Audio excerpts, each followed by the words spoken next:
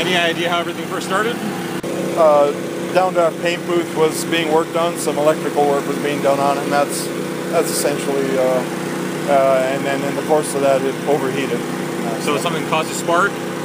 No, it just, the temperature just ran up so high that it effectively was hot enough to burn. And obviously it looked like it spread pretty quickly then.